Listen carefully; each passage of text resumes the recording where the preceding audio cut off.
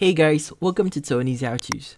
In this video, I will show you how to block redirect site in Chrome Android. So this is going to be a very easy one and a very fast one. So let's get started.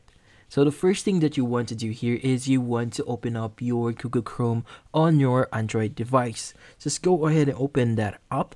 And from here, you just want to click on the three dotted icon that you see that at the top right of your screen. So if this is not the current view on your mobile device here, I'll be showing you what it looks like usually. So as you can see, we have the one at the top right. This is basically the same thing. You just need to click on the three dotted icon at the top right again. And from here, you want to go to settings. Under settings, you want to scroll at the very bottom until you see the advanced section.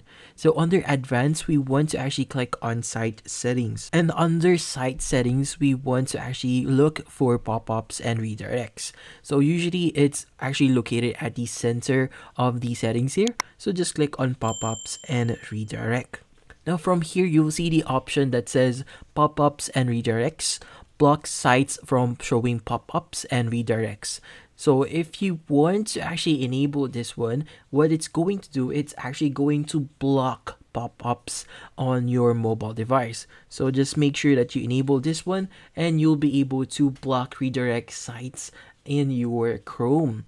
So from here, if you want to disable this one, just need to click on the switch that you see on your screen there, and that would actually be disabled.